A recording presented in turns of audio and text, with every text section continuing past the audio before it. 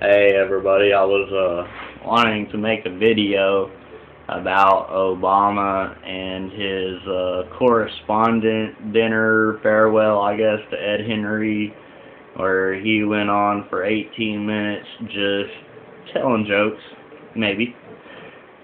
I thought there was a lot of truth, though, into the jokes. I'm probably going to have to remake this video, but let's go over some of the stuff that he said. When he first took the job, he was a young socialist Muslim, and now he's saying he's not. Does that mean he's radicalized himself? You tell me. I'd like to hear your thoughts on that one. The funniest comment I thought he made was when he said BuzzFeed is what he thought you did in college at 2 a.m. He did. Seriously. I think he confused BuzzFeed with cocaine. I'm just saying. There's a lot of truth into the jokes. And then he was talking about him not even being born in America. This one, I think, eventually, within a month, we'll have a lot of people and videos about it. He said something about the presidential library will be hard for people in America to see since he's not born in America. And, well, like I said, I thought there was a lot of truth to the jokes, and some of them were pretty funny, but I just don't care to joke or see the president joke for 20 minutes with all the problems we're having in America economically, and it was something to see. You could see a lot of you could see Christie from New Jersey. He just looked so heated, and then he kind of laughed, but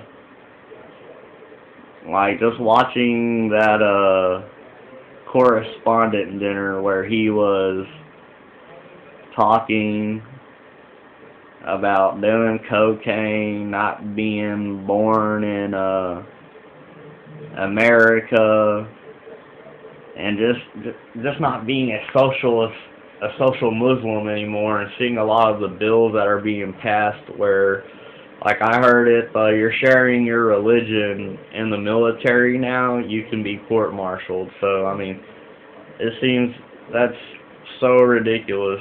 I mean, this country was founded on being free from religious persecution, and now the military, the Pentagon, and the Obama administration is not letting you share your religion in the military, which is going to be probably a big factor for people joining the military. If I was a Christian, I am a Christian, but if I was a Christian looking to go into the military, I would not go now, since they don't want me to have a relationship with the Lord Jesus Christ. Yeah, but with the Benghazi situation, the economic situation, the many failures of this Obama administration, I want the Benghazi survivors to testify. I heard they might be testifying, but I want them to testify because I want to know what they know.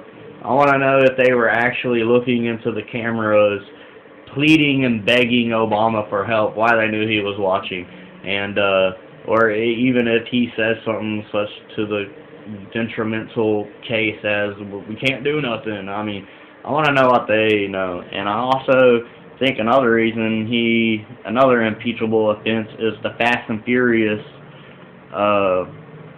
scandal.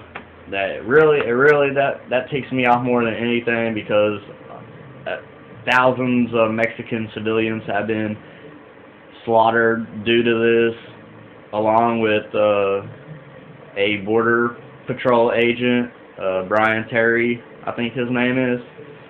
But after watching the correspondent comedian stand by Obama. It's just, I don't know. I mean, was he being serious? I mean, he was born in Kenya. He did cocaine in college. He's not a socialist Muslim anymore. Just basically telling us he's more radicalized, I guess. I'd really like to hear your thoughts on this. Everybody have a good one.